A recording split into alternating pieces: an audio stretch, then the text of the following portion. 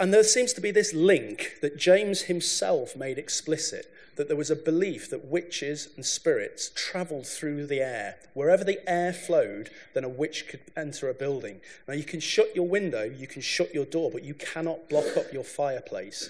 And these are the three places where we find apotropaic symbols in association with doors and windows and fireplaces.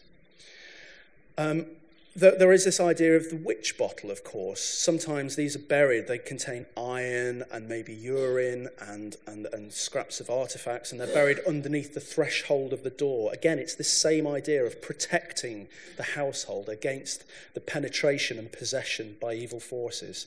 And I've already mentioned the shoes shoved up the chimney, but just to give you a little bit of a folkloric insight into this, there is this idea of the window peeper. He's one of the Yule lads in Iceland. These are their gift bringers at Christmas. There's 13 of them, and they all have these quite sinister attributes.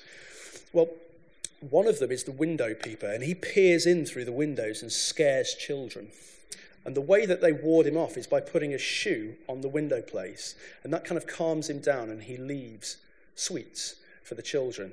And this happens on 13 separate nights in the lead up to Christmas. And there seems to be this very turned around tradition whereby there is this idea of the possession of a building by a spirit who's coming in through the window or down the chimney in the case of this fellow.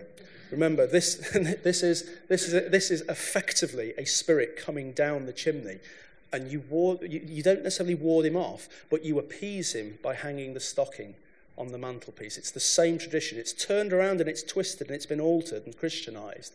But this is that same apotropaic function of dealing with the spirit coming down the chimney. So next time you actually hang up your children's stockings, you are engaging in thousands of years of history. And I'm sure you've all thrown salt over the shoulder or touched wood.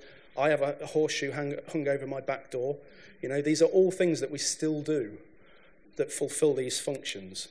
And just in case you don't believe me, here's an early 17th century illustration of a very weird coven going on. It's a German illustration.